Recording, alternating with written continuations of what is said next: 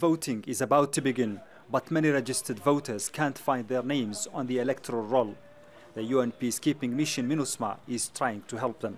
The organizing and security of this election is the task of Malian authorities.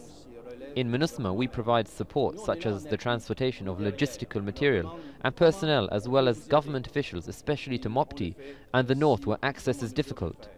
We also sensitize the public through radio and other media outlets to the importance of voting. It's a daunting task. Less than half the 8.5 million registered voters had received their election cards by last week.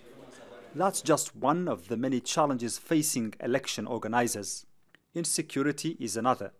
The government has little influence in large remote areas of northern and central Mali.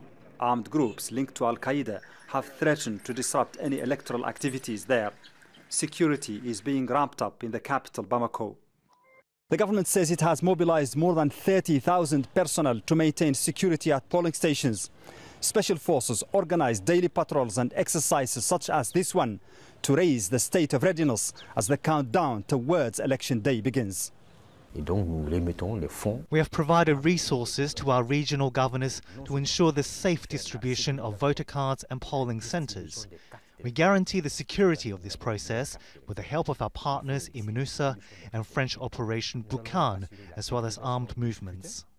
Voters have a choice of 24 candidates, including President Ibrahim Boubacar Keita, who is seeking re-election. He won by a landslide in the last election 5 years ago. Since then, he's lost much support. His opponents say he has failed to restore stability and improve the livelihood of Malians. Among his long list of rivals, opinion polls say the main one is former Finance Minister Soumaïla Cissé.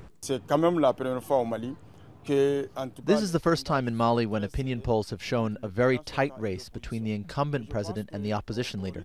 By the looks of it, the current president may not have much luck. 5 years in power led to grave insecurity, deep social crises, the army hasn't been restructured as promised, and corruption levels are unprecedented. The stakes are high for Mali in this election, with some saying it could be the last chance for the country to step back from the brink of more violence, poverty and unemployment. Mohamed Vall, Al Jazeera, Bamako.